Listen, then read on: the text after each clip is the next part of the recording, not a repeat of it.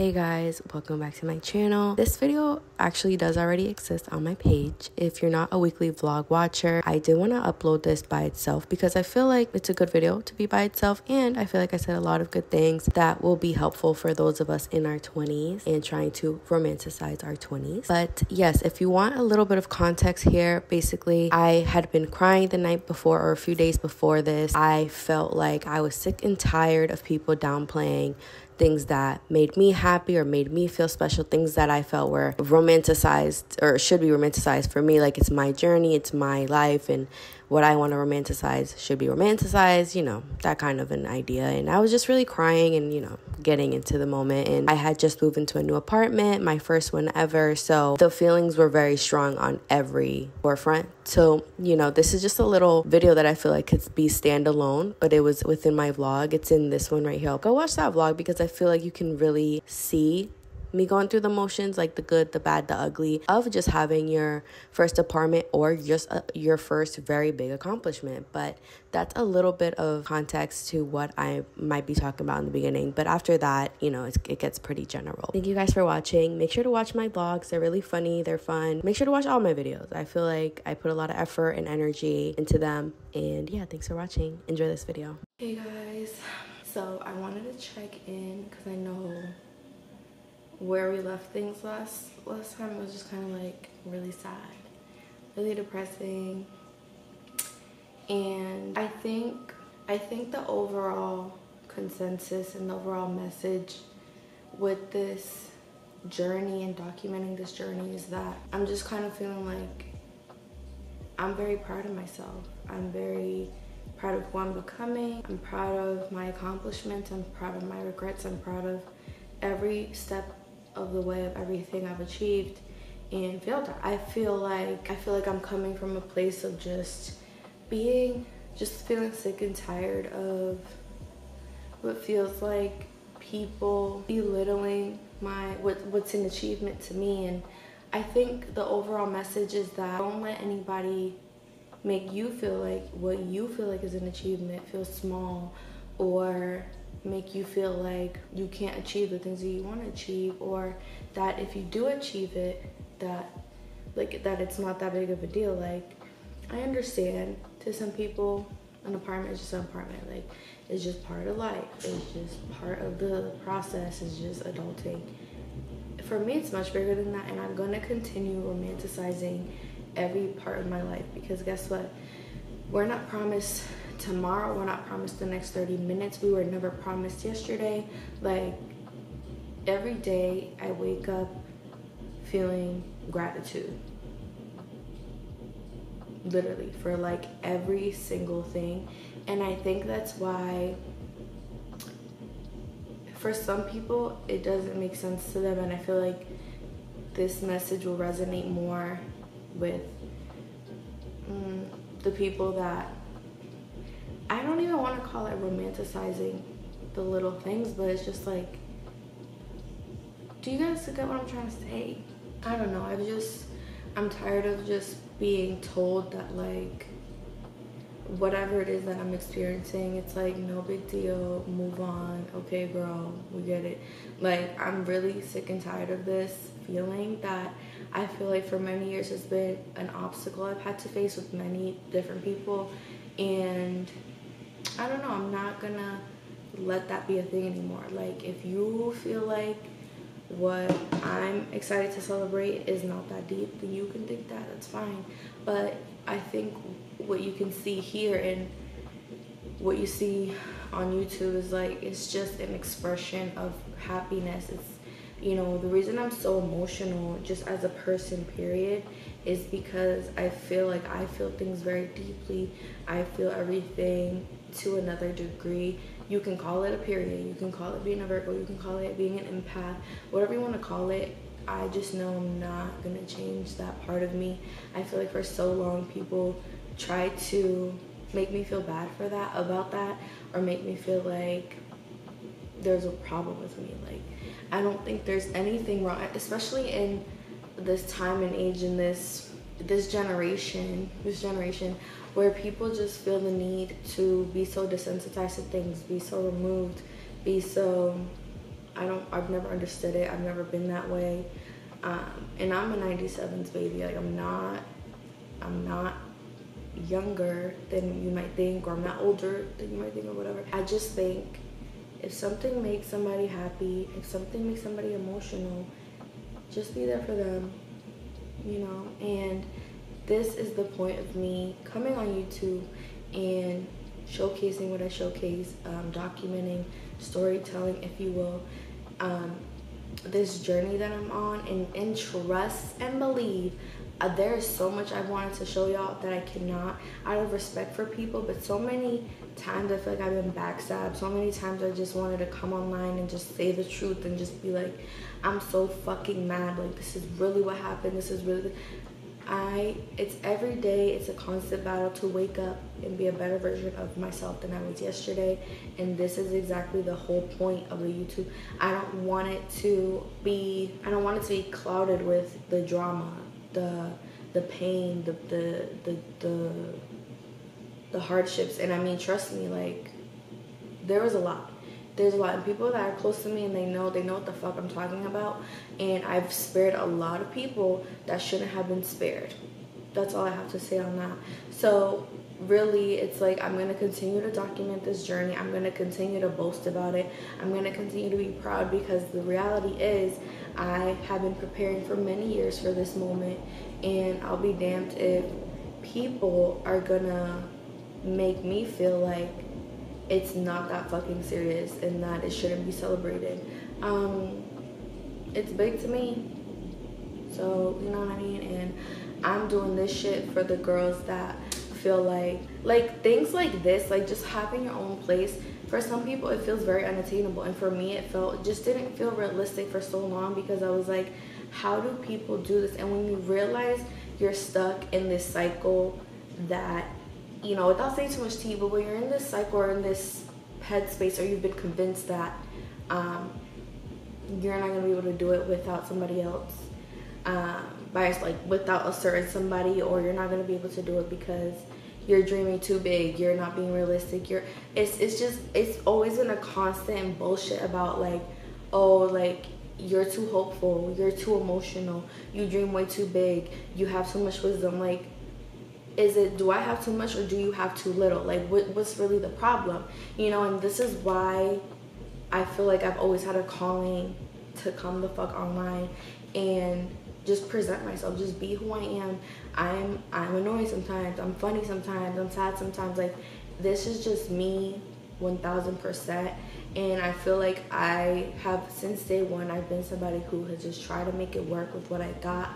And I feel like if I worked so hard to make it work with what I had, and now I have more, why would I not celebrate that? That doesn't make any sense to me. So really, I'm gonna be so candid with y'all. There are so many YouTube girlies, like, I feel like I've highlighted it a few times here and there, where I watch their weekly vlogs. When I watch other people's weekly vlogs, like, it gives me a few seconds to a few minutes of the day to step into somebody else's life, to step into somebody else's perspective. And really, it's never been a thing about comparing, but more so motivation, inspiration, observation, where you look to other people. Like, I often feel like people don't understand what weekly vlogs are for. Like, what's the purpose, what's the point? Okay, girl, you're on a camera opening up your Amazon packages, your PR, like, for the bigger accounts. You're showing us you bought a house, you're showing this, you're showing that.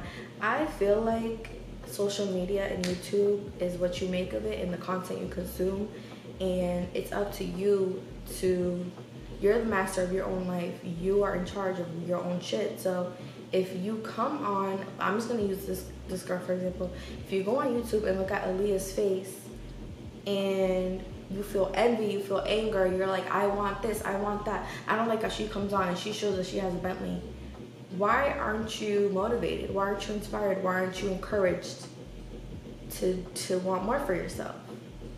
And my whole point is, you know, I want to be able to provide that to other people. I know I'm not rich. I know can't afford a Bentley, but I know that I am rich in humor. I know that I'm rich in positivity, in passion, in introspection, if that's the right word for this context. I know I'm rich in abundance, in happiness, in tears, and joy. I know I'm rich in emotion, and if I could come on here and be me for a few minutes per week and make somebody feel anything positive, then that's what the fuck I'm gonna do. And that's what I'm trying to say is when I go online, like for example, when I started watching Monet McMichael, she was living with her mom, she was vibing, she was making a work with what she had, she was being herself, and that's just what the tea was. And you guys know, she blows up, she starts getting this money, people are like, oh my god, like she switched up. No, she made it work with what she had, she has what she has, and now, you know, life looks a little different for her, but she's gonna continue to still be her fucking self. And I'm in no way comparing myself to these people, obviously, because I don't have brand deals, I don't have my own house, I don't have the things that they have. But my whole point is that I know that I'm here trying to bring a little bit of joy for somebody in the day. I make these videos because one, I enjoy editing them.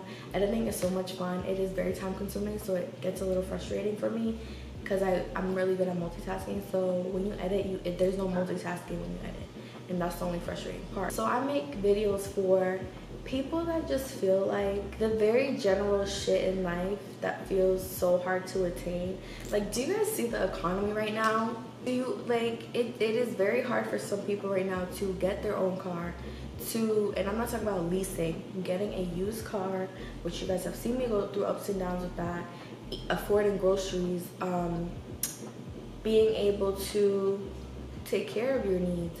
Everything is expensive right now, and that's what I come onto YouTube for, not just as a poster, but as a viewer, to watch other things, to be entertained by other people, to be motivated by other people, and know that one day I can achieve that. We're all capable of achieving what we wish for if we put in the time and the hard work and the energy. Of course, when society and the economy, all this is working against you, then yes, it becomes difficult. And I feel like for me, that the truth can be said on that. But of course, when you have a partner teaming up with you, that's what also helps make it realistic. You know what I mean? So I'm never ever gonna erase that fact as well. So my point is, though I was really sad in that last clip, like in this vlog, I was just dealing with imposter syndrome, because when somebody or something tells you for so long you cannot achieve certain things, and that you are not capable, it starts to feel true, and that's just the facts. And I think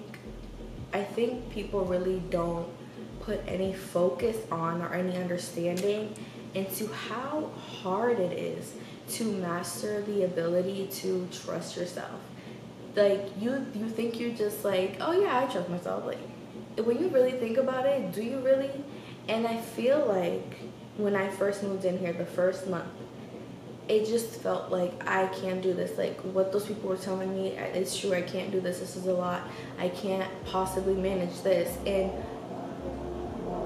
what I realized after some weeks is like, I can do this. I'm literally capable. Like, if everybody else is capable, why aren't you? You know what I mean? And one thing about me is I'm a planner, and I'm like, you've literally been planning for this your whole life. You just need to take a chance and trust yourself, and know you need to be put into the situation, and you will see that you can trust yourself and that you can do it. And if your plan doesn't work out, there's always a plan B. And when I realized that, I was like, oh, like, everything is not always just so fucking black and white and so harsh. And guys, I've been through so many therapists because like they end up just quitting, not because of me, like just because they don't like the practice. For so long, like, they really wanted me to understand that everything is not black and white, because for me it felt like, well, if this doesn't work, then that's just it. And I wish I could call every single one of them and tell them, like, guys, I feel like I'm free, like I feel like I cracked the code, like I feel like I understand now. And so with all that being said, I feel like nobody really talks about the journey and the process of just living by yourself. And I'm doing this because you guys want to live with my fucking partner, but that's beside the point. Like, it's still his experience, it's still my experience. Like, we live when we're here by ourselves and the other one's working, or vice versa, we're here by ourselves. So this is a journey. This is a shared journey, but it's your journey nonetheless. And I feel like I'm really proud of myself, and I'm not gonna let anybody make me feel like this is really not that fucking serious and I need to move on and just not make a big deal of it. Oh, I'm gonna make a big deal of it. A big deal of this when I have kids, when I get married, when I get a new pet, when anything I do, I'm gonna celebrate it. I really don't, you know, I'm tired of being humble or keeping it cute. Like, I'm just tired of that, and I really want to maximize this journey and this new experience. And there's just little things throughout this whole thing that I'm like, I know I'm not the only one that feels this way. How I felt in that last clip, and it just all hit me at once, and it just felt like surreal and what have you. I don't care what people say about renting. This feels like it's mine. Obviously, I pay somebody else for it, but it's the same shit. You have a house, you pay a mortgage, you're paying to the whoever it is. What is it, the state? I don't fucking know. This ain't the homeowner era. This is apartment life era. So I'm gonna continue making these videos for those girls who want to watch somebody like me. Maybe they don't want to see people with big shit like Bentleys and whatever. New York Fashion Week. That's fine. Like, it's no shade to those girls. I'm doing it for whoever, really. And I'm doing it mostly for me. You think I'm recording all this and I don't want to watch it back when I'm older? Of course I do. Hello? One thing about me is I'm going to capture a memory or two. So I'm going to keep cheering myself on. There's like 10 years ago or 7 where I remember I was so down. And I said, at the end of the day, who do you want to make sure is cheering you on at the end of the finish line? And that's all who I saw was me. You can take that with whatever you want, you know? So I don't care if that offends people. I don't care whatever it does, but that's just the fact of the matter. That's what I'm doing this for. That's why I'm showcasing these vulnerable moments. And I feel like that's why you have to show it too. Because I feel like, no, this experience is not that fucking simple.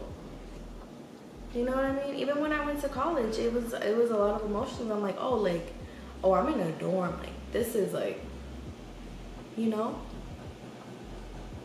So with all that being said, it's like, there's just even little things where I'm like, oh, right. This is my place. Like, I can do that. Like, I'm allowed to do that. There's been so many, like, the smallest things, guys. It'll be like, oh, right, I can do that because this is my place.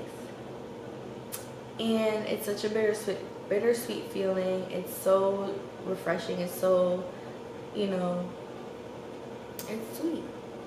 And like I said, I'm not gonna minimize my experience to make somebody else comfortable. I'm making this content for those girls who maybe they're 18, maybe they don't have enough money in their bank account, and they're like, oh my god, like, is this even real? Is this even going to be achievable? Yes, it will be. Yes, it will be. Don't let the fact that I live with my partner deter you from that. Because too,